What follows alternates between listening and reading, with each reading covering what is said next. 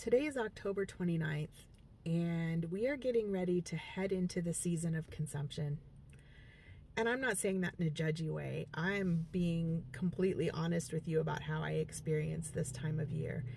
It's the time of year when it's really, really hard to say no to all of the shiny objects in the stores. I absolutely have shiny object syndrome this time of year. I want all of the holiday decorations. I want to make things cozy. I want to make things bright and beautiful and fun and playful. And so often that means buying things. And buying some things is fine, but I'm retired and I don't want to go back to work. And so I'm really trying to limit my spending. The last 5 years have been really hard to get through this season without feeling like I'm really missing out, like I'm missing something because I'm not buying all the things. And I'm wondering, how do you get through this season without breaking the bank?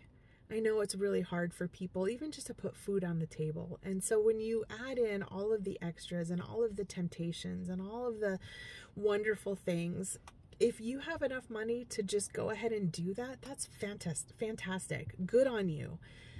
But most people have some restrictions, some limitations.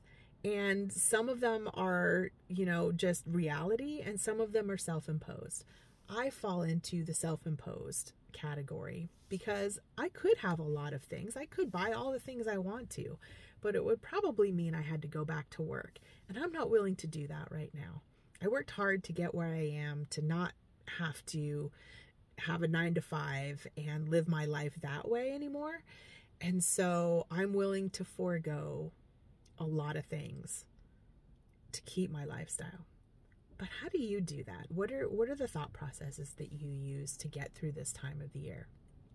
It's only going to get worse. It's October, heading into November and December, and there we go. So what are you doing?